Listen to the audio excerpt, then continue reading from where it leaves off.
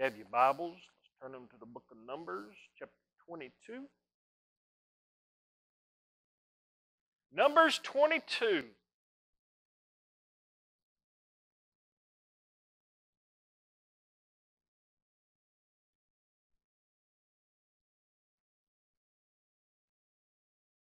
Title of this sermon, if you need that, Mr. Kevin, it is John Cena's donkey. John Cena's donkey. Because this guy, this donkey could see him. John Cena's donkey can't. You know, can't see him. John Cena's donkey, okay, but this donkey could see. I'll give you some background on this. The Moses-led Israelites are in the middle of a 40-year wandering. They had been freed from Egypt and they were getting to the end of it. They were almost at the finish line where they were going to finally cross over the Jordan River, go into the Canaan land, and receive the promised land. They were almost there. They rolled up on Moab, and the Moabites were like, man, these folks, this is a lot of Jewish people rolling up all of a sudden just out of the wilderness. It's like an ox grazing in the field. There ain't going to be nothing left. They're just devouring everything. They're using everything. They're going to wipe out the land of the resources. So the king of Moab, named Balak, this guy said, I know that there is a prophet named Balaam. That's who we're going to talk about and focus on tonight. But this guy is a prophet. Y'all, he wasn't a Jewish man. He was just somebody that God would speak through from time to time. Okay?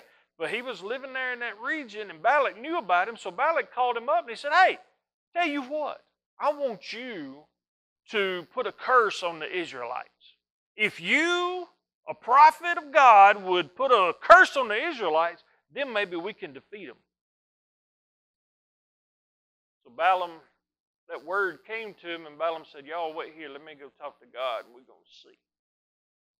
God told him, he said, nah, you ain't going out there. Don't have nothing to do with them. So he told him, he's like, nope. God said, don't. So I must decline. They go back, and they're like, he's not coming. So Balak said, I tell you what, all the gold and silver I got, something that I own has got to be able to get this man, persuade him to come. So he sends even more princes and delegates to go see Balaam. So here's this guy that God talks through to certain people from time to time. He's living his life, and all of a sudden all these princes and whatnot comes up. It's like when Aladdin came up into the place. You know, there was all these horses and elephants, and they probably had a song about it. And he's like, we're going to give you everything that the king's got if you'll just go and curse those Israelites. He said, well, look, I let the other people stay for the night. I'm going to let you stay for the night. I'm going to go talk to God and see what he has to say. All right? Now, that picks us up in verse number 18. Balaam answered them, and he said, even if Balak gave me his palace filled with silver and gold, I could not do anything great or small to go beyond the command of the Lord my God.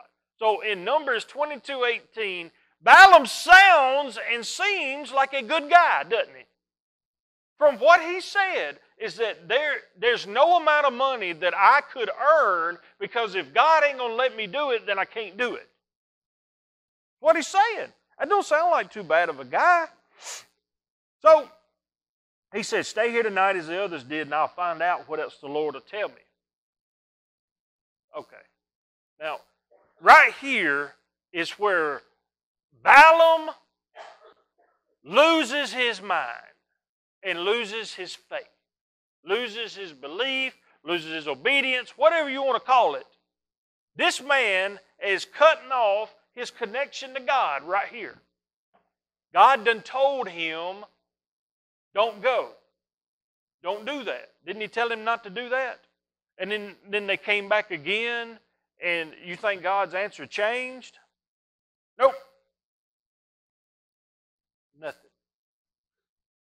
Balaam said, even if he gave me all the money, I couldn't do it because of God. But then he invites them, stay tonight as the others did. I'm going to find out what else the Lord will tell me. That night God came to Balaam and said, since these men have come to summon you, go with them. But do only what I tell you. Does God ever change His mind?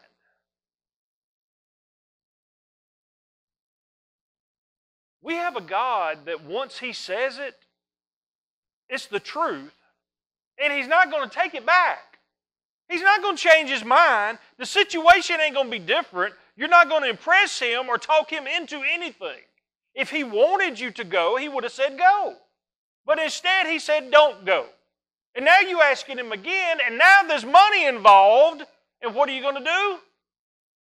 Well, let me check to make sure He still don't want me to go. How many times your mom and daddy tell you no, and you take that? You come at it from another angle then, right? It's got to benefit them in some kind of way that you go and spend their money, right? You don't need to pay all those taxes. It's almost the end of the year. Give me a couple grand, right? Charity. Make it to my foundation. Yeah. Oh, that's the next big. You ain't heard about this, Jason? That's the next big thing. Kids have got foundations set up now. GoFundMe page. It's a whole setup. Yeah, you can Cash App them, Venmo, all that. Foundation work. And they run their foundation. It's beautiful. I'm talking about philanthropy, charity, a couple other stripper names. I don't even know what they are, but it's all going on. Can you imagine philanthropy being a name? That's wrong. All right, Balaam, let's get back to you. Verse 21, Numbers 22:21, Balaam got up in the morning, saddled his donkey, and went with the princes of Moab. But God was angry when he went, and the angel of the Lord stood in the road to oppose him. And Balaam was riding on his donkey. His two servants were with him. Verse 23 says, when the donkey saw the angel of the Lord standing in the road with a drawn sword in his hand, she turned off the road and into a field, and Balaam beat her to get her back on the road. This is Balaam's personal riding for a wild donkey. All right? This is like your main car, your partner that takes you to and from. Imagine if all of a sudden it just veered off the road and you got out and started kicking it. Stupid car, stupid car. Why can't you go the right way, stupid car? You ever do that? Tim, you drive a lot of cars. You ever just jump out and whoop one? You feel like it?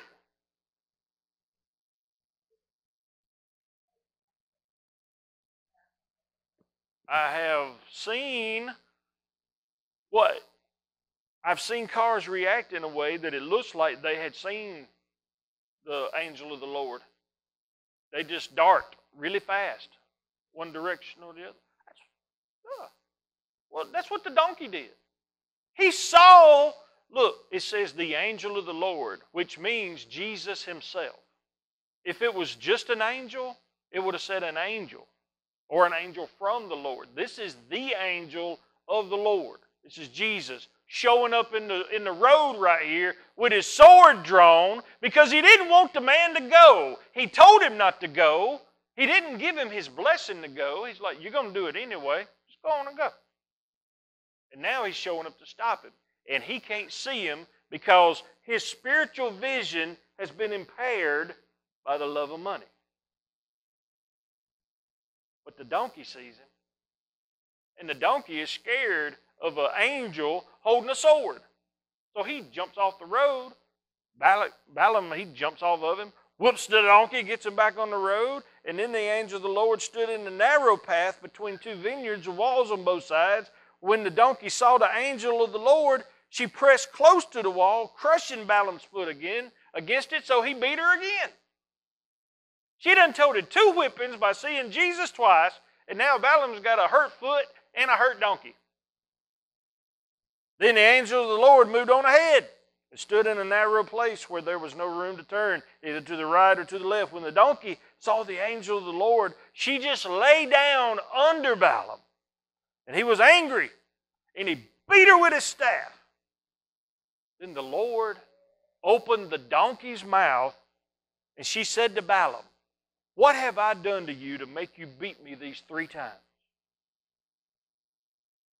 It does not say that he was terrified, that he was sore afraid, or anything like that. Homie just starts talking to his donkey like it's normal, right? I mean, he's already decided to go against God. He might as well start talking to a donkey. The donkey talks to him. "What have I done to make you beat me these 3 times? He said, "You made a fool of me." Really? Bro, you talking to a donkey. He said, "You made a fool of me," because there were some guys there. He said, "If I had a sword in my hand, I would kill you right now." The donkey said to Balaam, he said, "Am I not your own donkey?" He might have said it like this, "Am I not your own donkey?" You know, which you've always ridden to this day. Have I been in the habit of doing this to you? Ain't I a steed? Yeah, like Shrek, donkey. That's pretty close, wasn't it? He called me a steed. Anyway.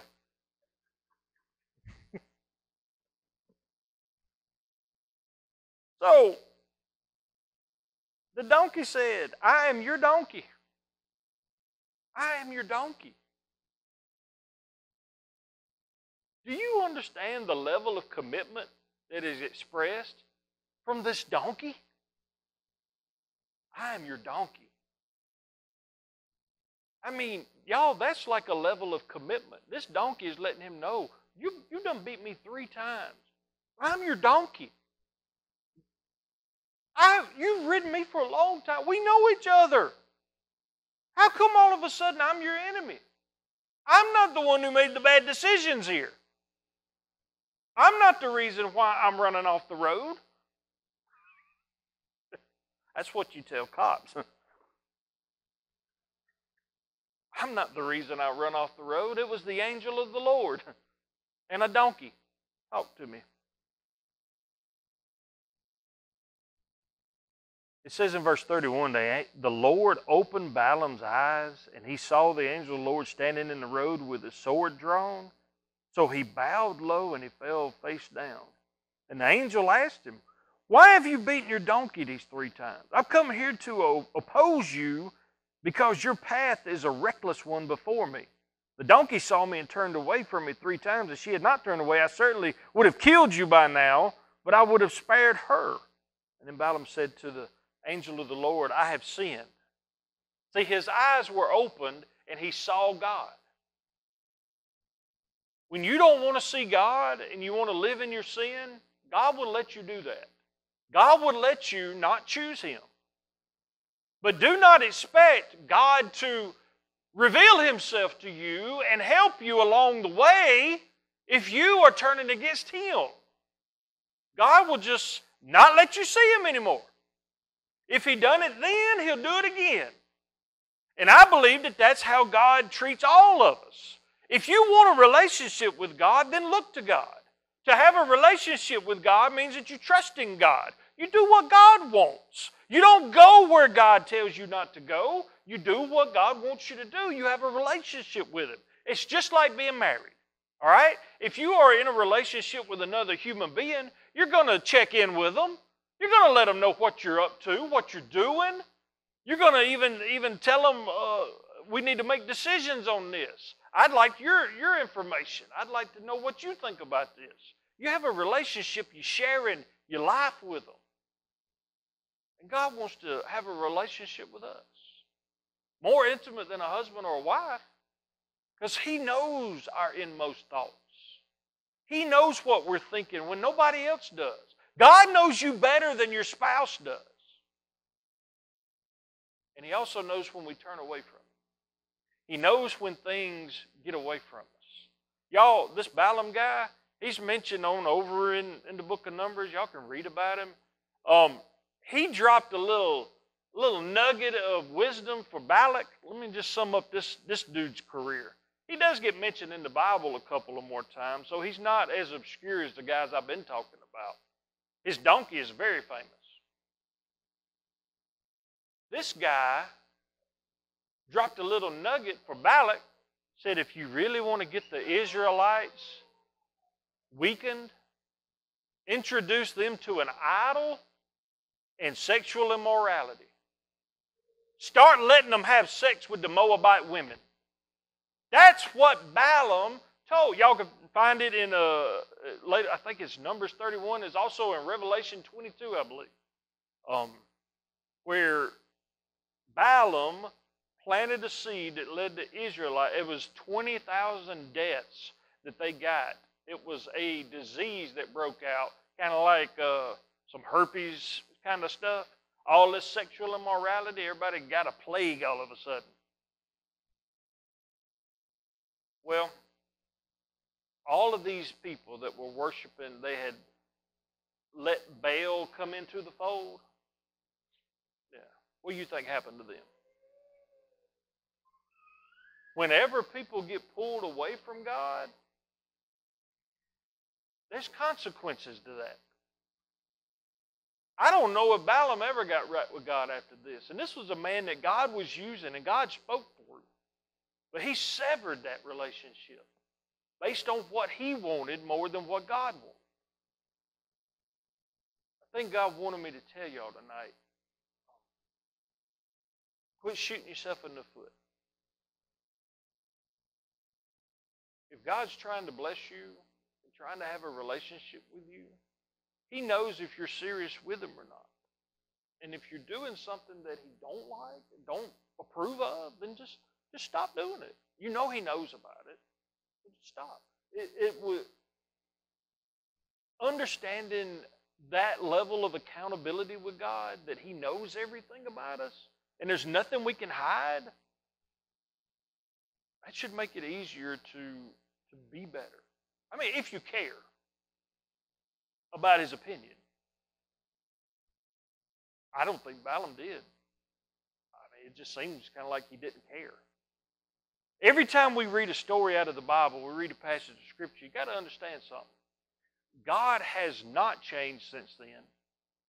Human nature has not changed since then. And if God dealt with this person, this character in the Bible, in a certain way, then there's a chance that he's going to deal with us that same way, because he's the same God. He is still just as he was back then, just as fair. And if he was wiping out entire civilizations, peoples, because of sin, what makes us think we're going to get away with anything? Might as well just fess up and say, God, I'm not running, I'm not hiding. I'm going to be obedient. Man, watch out how things get better. Today, I thought I was going to go meet Jesus. We were sitting there with the door open, and the cat decided to jump on the door or something. I didn't never see the cat move. But we have a deadbolt on the door. The door handle itself don't even work. It's just a deadbolt. It's about as big around as my finger. But when you move that door at all, it shakes. Ryan, you heard it, hadn't you? It just shakes, makes a racket, right? Well, them cats made that door make that racket today. And I think I almost died. There is a thing that the kids have that is, how is this thing? It's like, extended, it's about this long. And you can squish it together and pull it apart, and it's like a snake. It was laying on the bathroom floor, and apparently my britches leg touched it, but I didn't feel it. And this thing moved. I didn't know. I knew an Irish step dance, but I did one right out of the bathroom. I mean, it was jiggy. You know, a whole bunch of high kick, right? So I don't know. I mean,